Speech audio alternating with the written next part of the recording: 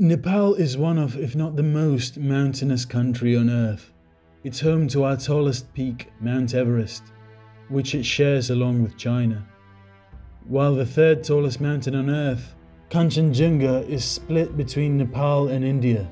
Despite being stuck and even sharing mountains with two of the world's consistently largest population centers, the Kingdom of Nepal has managed to stay unconquered and uncolonized by outside powers since its formation in 1768.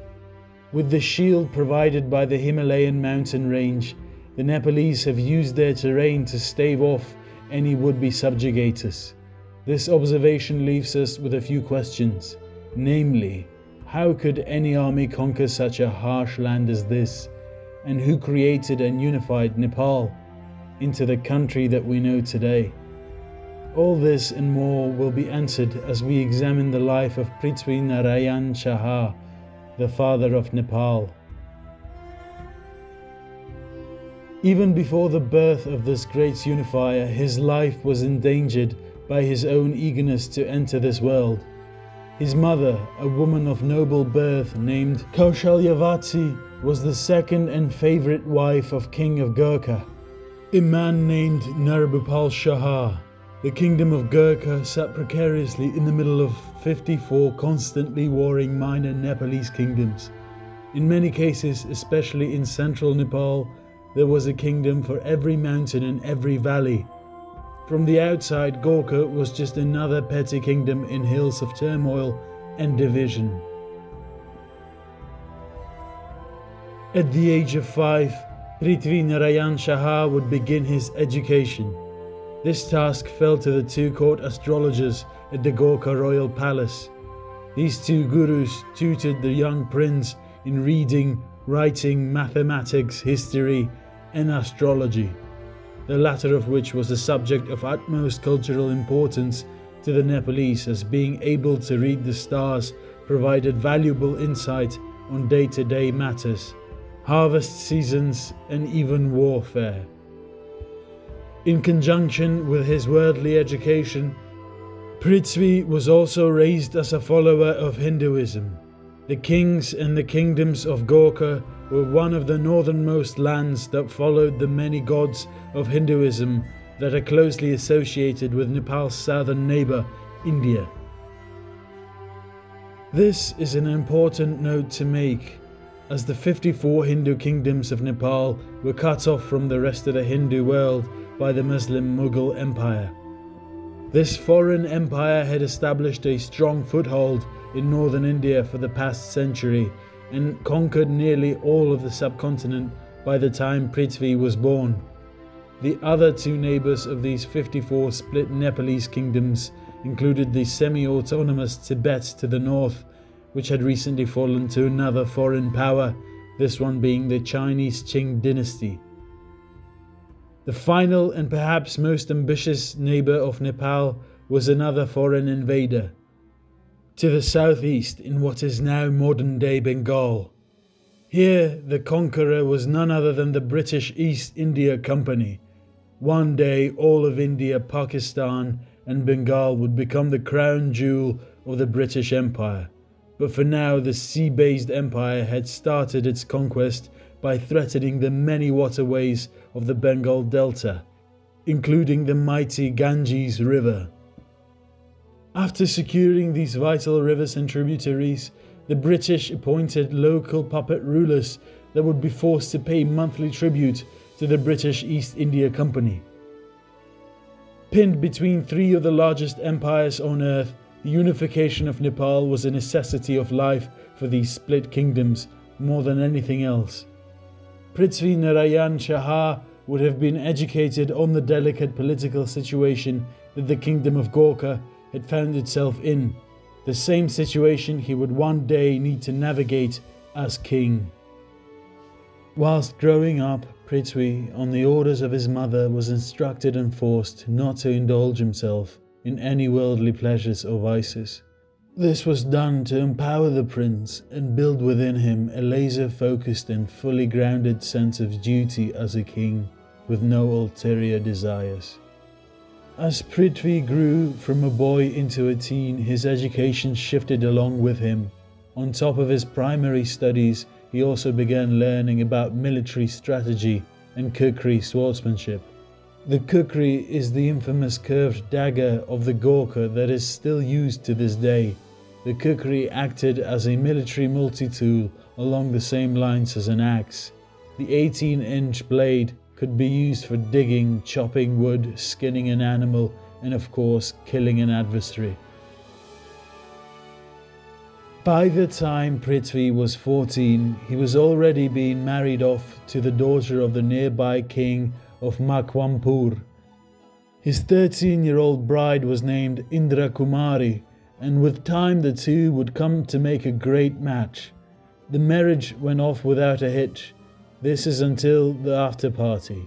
An argument broke out between the new in-laws, and eventually Indra Kumari was taken back to Makwampur by her father. Prithvi would go home married, although without a bride accompanying him.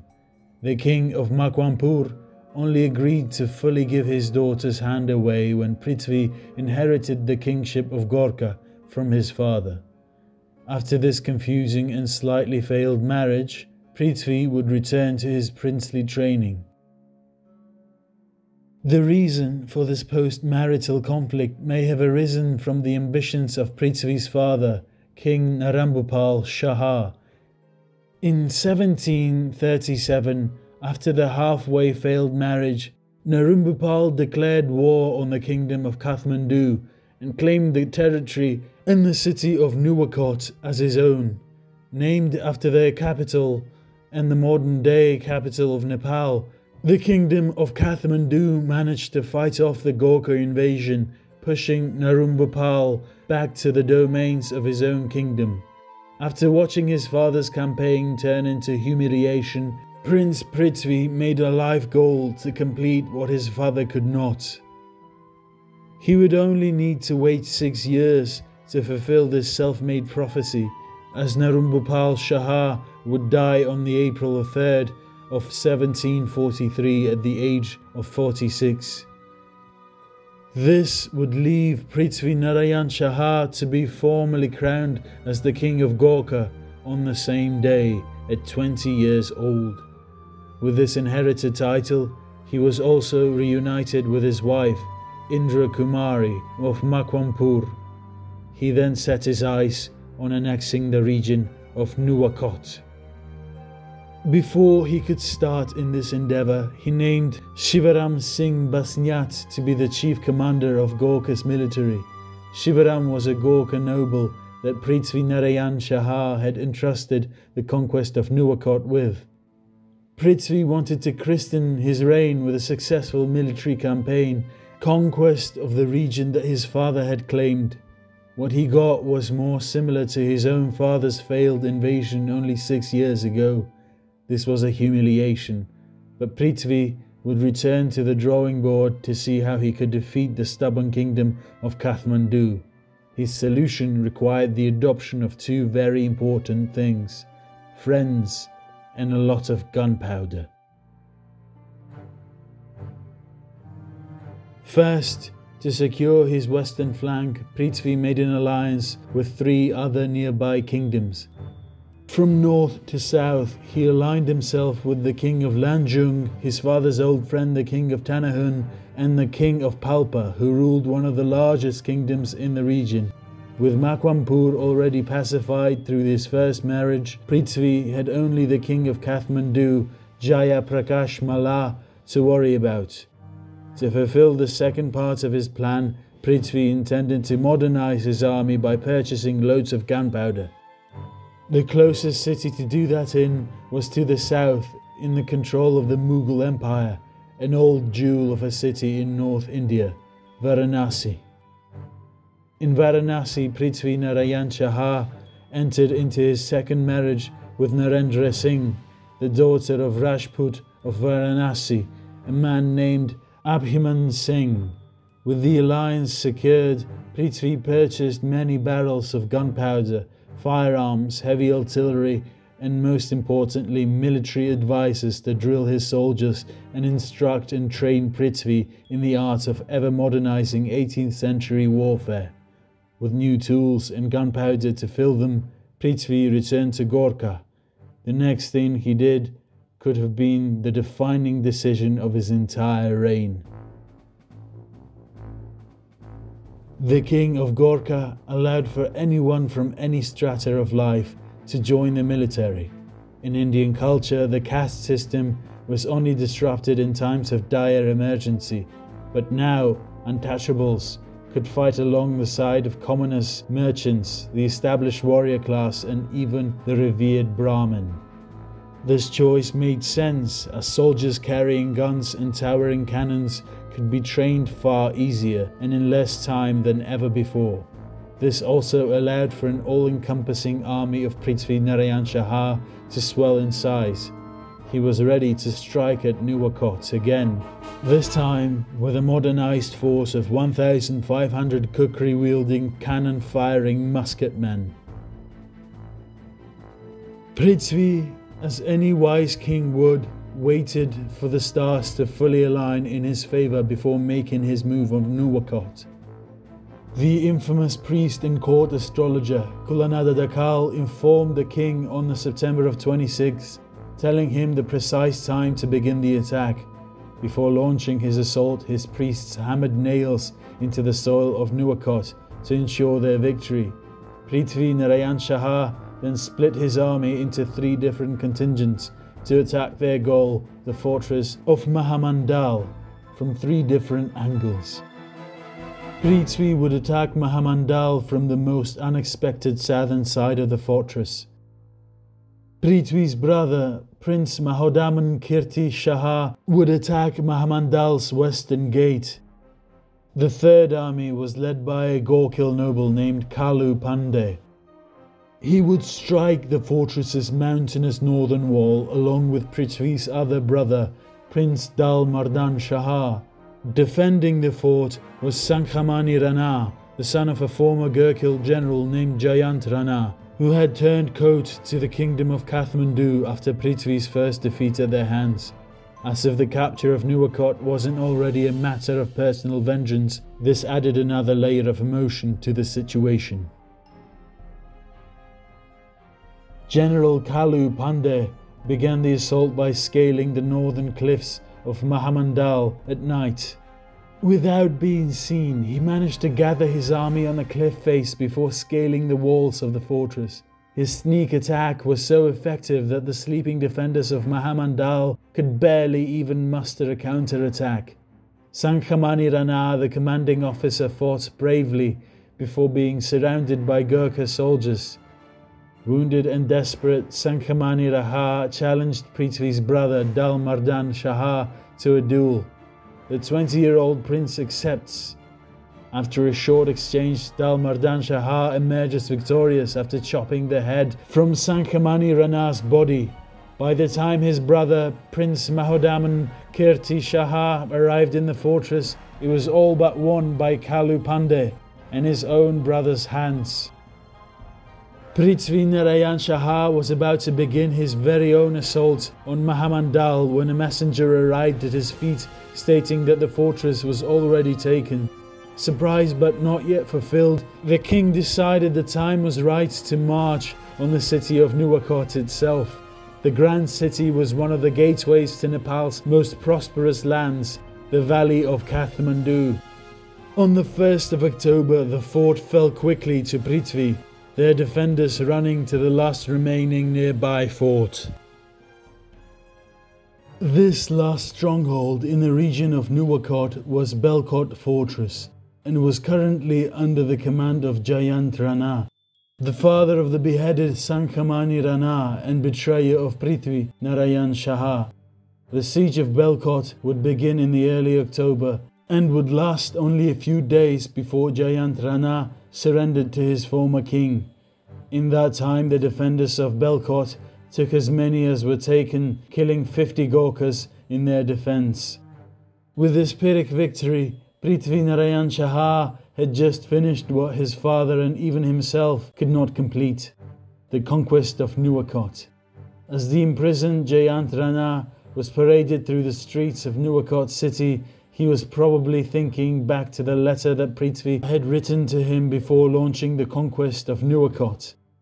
In the letter, Prithvi asked for Jayant Rana to betray the king of Kathmandu as he had betrayed Gorkha.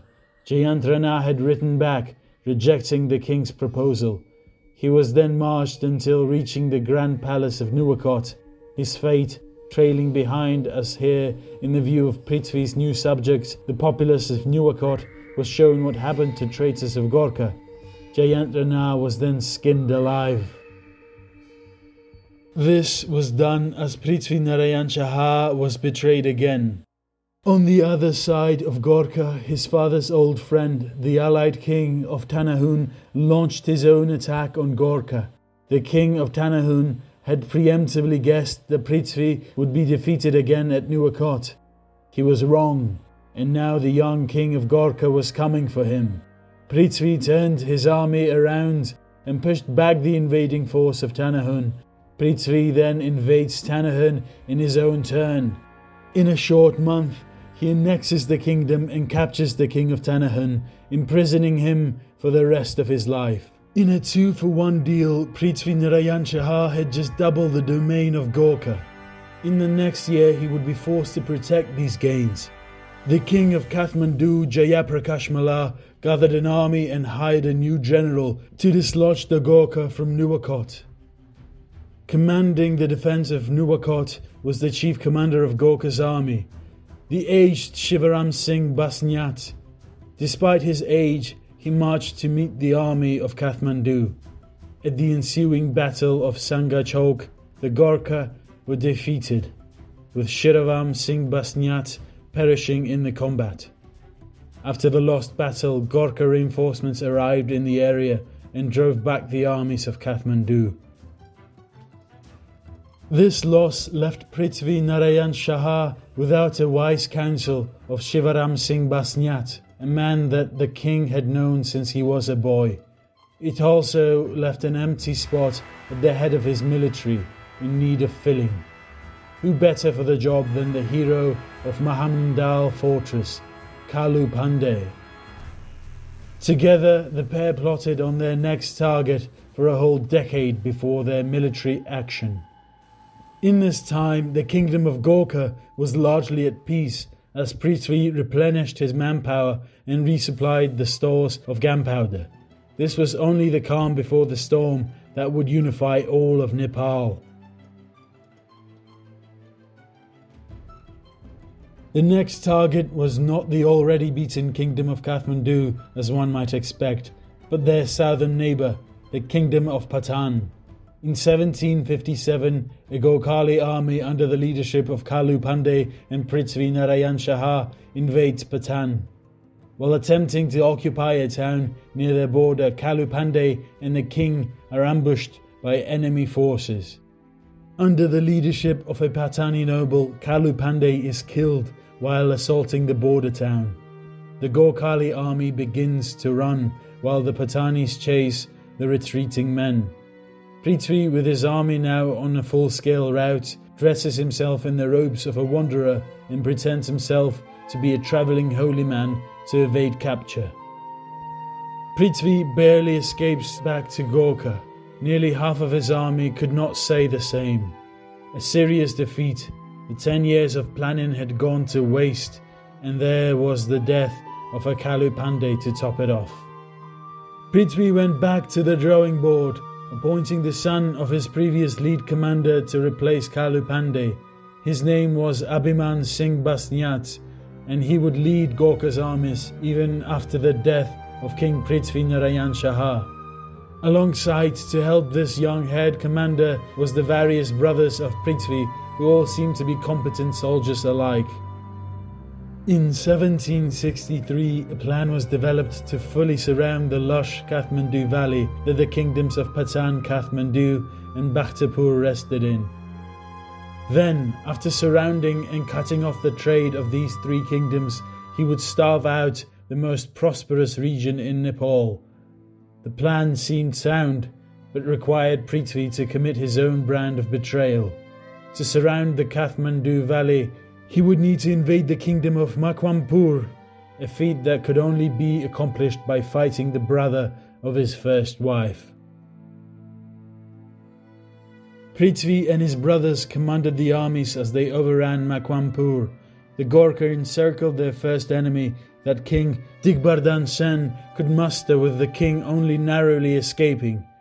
The king of Makwanpur retreated to the mountain pass fort of Hariharpur that could block the Kathmandu Valley to the south. Prithvi and the army of Gorkha defeat the king again and take Hariharpur. The kingdom of Makwanpur was now firmly in Gorkha's hands. The retreating king, with nowhere left in his own lands to run, sought help from the nearby ruler of Bengal. Mir Qasim, the Nawab of Bengal, was the British East India Company's appointed puppet ruler in the region. When the king of Makwanpur professed and told Mir Qasim of Prithvi's invasion, he decided to lend a hand. He sent a force of 3,500 Muslim Bengali soldiers in an attempt to dislodge the expansionist king of Gorkha. On January 20th of 1763, an army led by Gurgin Khan of Bengal was attacked and routed by the Shah brother-led army of Gorkha. Not long after this battle, Mir Qasim would be overthrown by the British East India Company. Prithvi was now the first Gorkhali king to defeat a non-Hindu country in battle, and he beat one that was supplied by the British Empire. In the same year, Prithvi and his armies ventured to the mountainous north of the Kathmandu Valley. The extreme peaks in this region meant that there was no established hereditary monarchy that ruled more than just a few hilltops, making this occupation far easier in cutting off the Kathmandu Valley from their lucrative trade with Tibet. Going east still, Prithvi's army takes the kingdom of Dolakha. The Kathmandu Valley was now completely cut off from the rest of the world. The mountains that once protected this fertile land were made its own prison. A blockade on a tremendous scale had just begun. The Gorkhas blocked all trade and hanged any blockade runners from trees. The three valley kings appeared in a hopeless spot. King Prithvi, as seems to be a theme, decided to press his advantage, perhaps a little too far. Sending his brother Prince Surpratap Shah, Prithvi orders for the capture of Patan. The undersupplied men still remained on guard as the Gorkha began a siege of Patan. After multiple assaults, the Gorkha were driven back from the walls each attempt they made. In the last assault, Surpratap Shah is shot in the eye by an enemy arrow. Miraculously, after losing his eye, the prince had survived the wound. For the second time, Prithvi had been defeated by the men of Patan. The king then returned to his blockade. He could be patient with his conquest, as it was he who was now in control of what came in and out of the mighty Kathmandu Valley. Prithvi starved the three kingdoms out for the following 3 years until 1767. In this year he sent his army under his now one-eyed Prince Surpratap Shah to the walls of Patan, in hopes of redeeming his previously failed attempt, and with 10 more years of experience since the first assault of Patan that resulted in the death of Kalu Pandey. The third siege of Patan began. Fearing that Patan was to fall, the king of the city sent word to his neighbouring valley kings. These three monarchs, once rivals, were forced together by the mighty Prithvi Narayan Shah and banded an army together strong enough to compete with Gorkhali might. Surpratap Shah defeated the coalition army with relative ease. For the three kings of Kathmandu Valley, this defeat was their last chance at not becoming conquered by Gorkha. Demoralized nobles from these three kingdoms began defecting to Prithvi Narayan Shah, among them being the same commander that had defeated and as a result killed Kalu Pandey all those years ago. This general opened the gates of Patan to the men of Gorkha. The king of Patan would manage to retreat to the kingdom of Bhaktapur before his capture. To punish Bhutan for its decade of resistance and to disfigure the city that had disfigured his own brother, Prithvi Narayan Shah ordered for all of the ears and noses of every inhabitant in sight to be cut off. On that day, thousands of men, women and children were cut by the kukri of the Gorkha. In the aftermath, Prithvi Narayan Shah would not outright annex Bhutan, but instead offered kingship to his loyal brother, the victor of the duel of Mahamandal, Dal Mardan Shah. Finally, after years of attempts, Prithvi had started his conquest of Kathmandu Valley. He had his first victory and only 2 kingdoms remained. His next target would be the former owner of Nuwakot, Jaya Prakash Malla, in the city of Kathmandu itself. Jaya Prakash Malla was no fool, however, and knew the king of Gorkha could not be defeated by him and his Bhaktapur ally. He wrote to the British East India Company, informing the British of the fate of Bhutan and pleading for assistance. The British in turn wrote to Prithvi Narayan Shah and ordered him to cease his blockade of the valley. Prithvi Narayan Shah didn't even write back. This forced the British to send an expeditionary force north to inspect the situation. Led by Captain George Kinloch, the expedition reached the fort of Sindhuli on November 6th of 1767. Sindhuli rested only 47 miles away from the city of Kathmandu. The British attacked the few Gorkha stationed inside the small fort of Sindhuli, but they were initially repulsed under heavy fire. After regrouping, Captain Kinloch launched another assault on this fort, this one finding more success as they took Sindhuli with minimal casualties. Far from their supply lines in Bengal, the British were promised plenty of food from Jaya Prakash Malla once reaching Sindhuli. The supplies were nowhere to be found as the king of Kathmandu had barely enough food for his own people. After waiting for resupply for a few days to no avail, Captain Kinloch returned to Bengal. Prithvi Narayan Shah had just ignored the British Empire, and it appeared by means of blockade he had won. The battle for Kathmandu city began on the night of September 25th of 1768. The attacking Gorkha split their army into 3. One of the forces was to be commanded by the experienced brother of King Prithvi, Prince Surpratap Shah. The other 2 contingents were to be led by the sons of Kalu Pandey, who had followed their family's military tradition. Once the Gorkhali began scaling the walls, the nobles of Jaya Prakash Malla began to take the side of Prithvi. After a short defense and the surrender of many, the city of Kathmandu falls to Prithvi Narayan Shah. Jaya Prakash Malla would retreat with a few loyal men to the city of the 6 Pradhans, Lalitpur. After the quick battle for the city, many citizens of Kathmandu awoke without even knowing what had happened. They were quickly informed as Prithvi Narayan Shah led a victory parade through the streets of Kathmandu. It is here, in front of his army and the citizens of Kathmandu, that the kingdom of Gorkha became the kingdom of Nepal. King Prithvi Narayan Shah of Nepal then named Kathmandu as his new capital city. Like the country that he had created, Kathmandu still stands as the capital of Nepal to this very day. During his coronation, celebratory gunshots were fired into the air. One gun malfunctioned and killed a son of the late Kalu Pandey, dampening the atmosphere of an otherwise joyous day. The city of Lalitpur, formerly under the control of Bhutan, was ruled over by a council of 6 men called the Pradhans. This was a long-standing tradition that Prithvi was here to disrupt. After a long siege and a few failed assaults, Prithvi decided to make a deal with the non-Pradhan nobles of the city, as it was them who had turned over the Kathmandu valley to him up until this point. After successfully coming to a deal with a clique of Lalitpur nobility, Prithvi orders for an assault led by his one-eyed brother Surpratap Shah. The city then falls without a fight to an army of 20,000 Nepalese. Again, Jaya Prakash Malla retreated.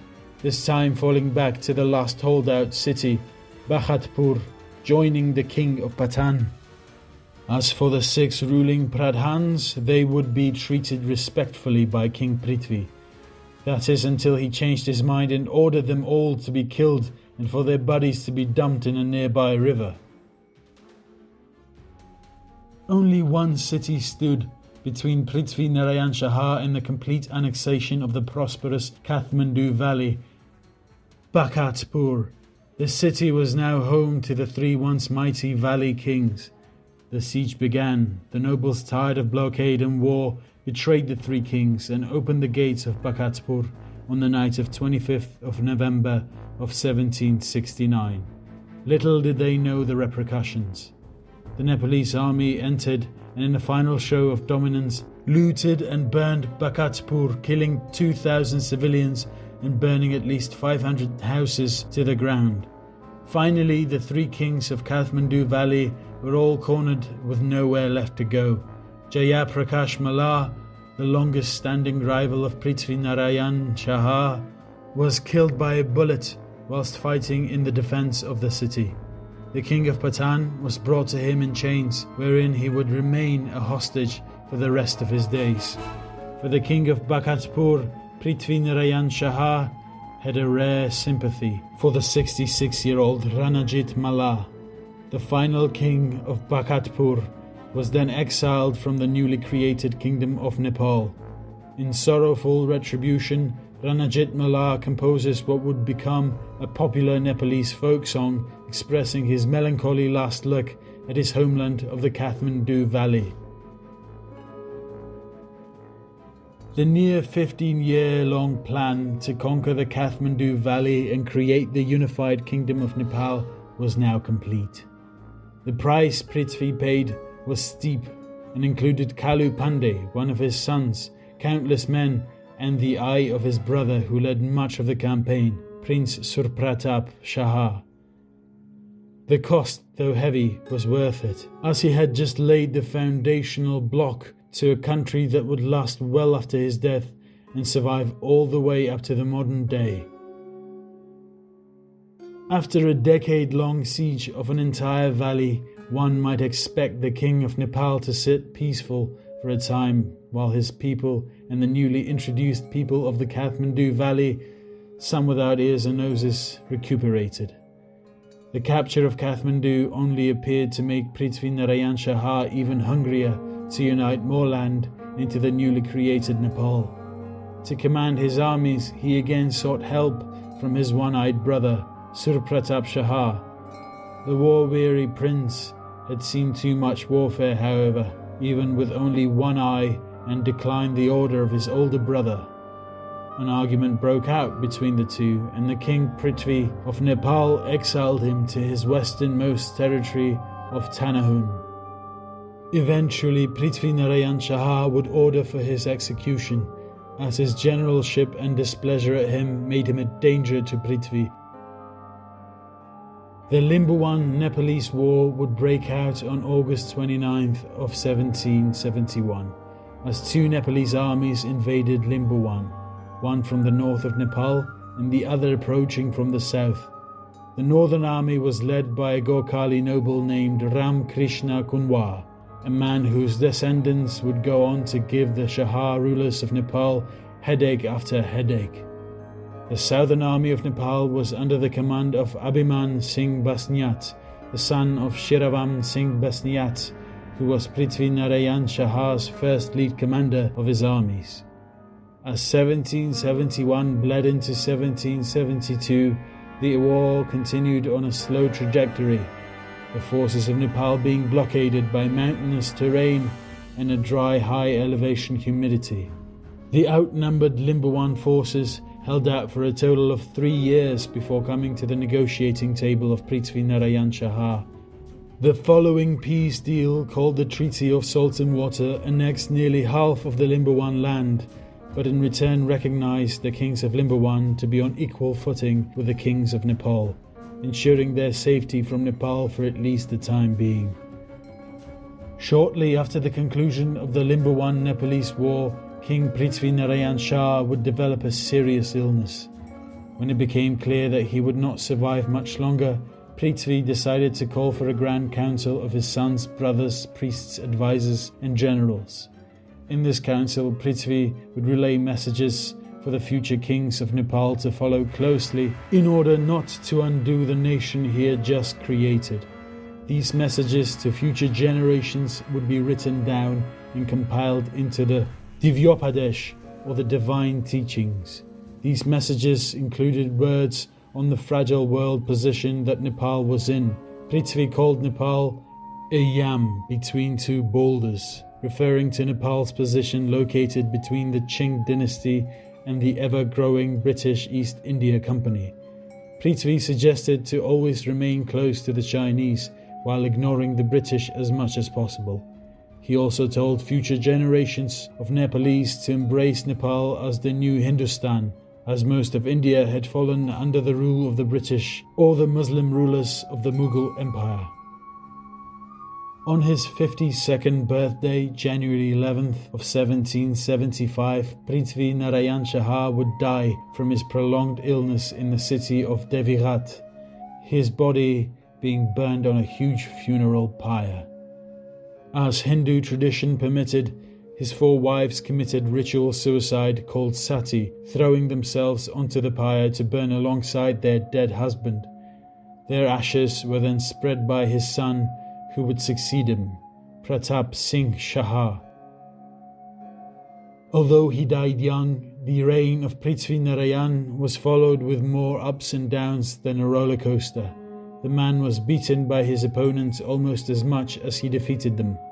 This would dismay a weaker man, but Prithvi learned from his mistakes and eventually compounded his hard-fought victories into triumphal campaigns. The last king of Gorkha and the first king of Nepal was a fair ruler who listened to the complaints of his people, while at the same time he was all too eager to show what happened if he was trifled with. Without Prithvi Narayan Shah's unification campaign, there is likely to have not been a modern Nepal, earning him the praise of the many Nepalese who consider him to be the father of their nation.